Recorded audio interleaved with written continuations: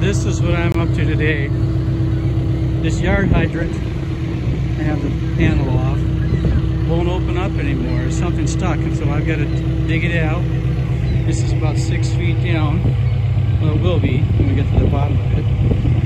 But I have my trusty little big brother's backhoe here, in which I'm using to dig the place up.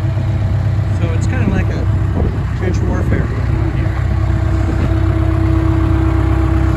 I'm going to climb up into this thing and show you what it's looked like inside. Yeah, it'll be fun. It's great.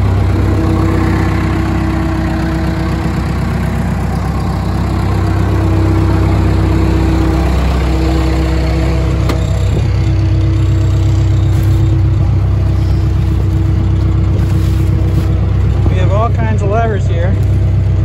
These two over here, that's the stabilizer pads. I'll show you what the stabilizer pads look like.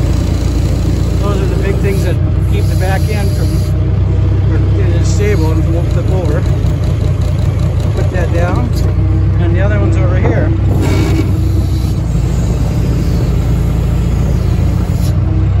Every once in a while you need some stabilizing in our life. This is kind of cool to have once in a while on your body. This is the backhoe. You pull this lever and it'll raise it up.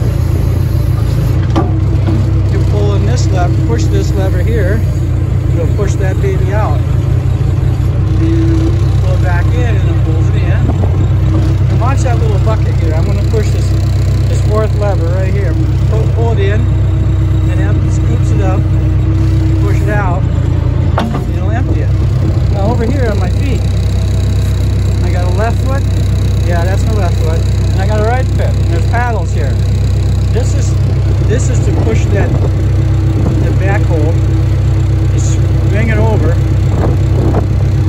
just like that, ever so slowly. And then what you gotta do, when you get it over here lined up with the trench, you stop.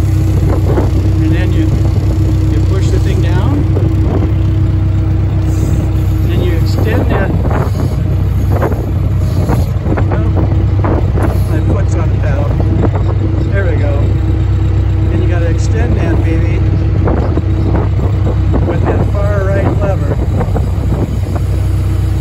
And then you can push it out some more.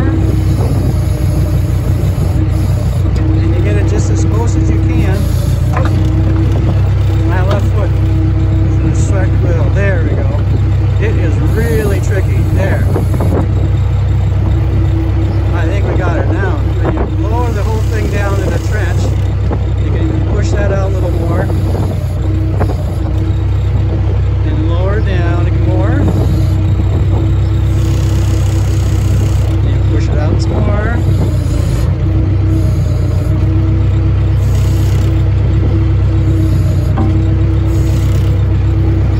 I'm trying to get close to that pipe and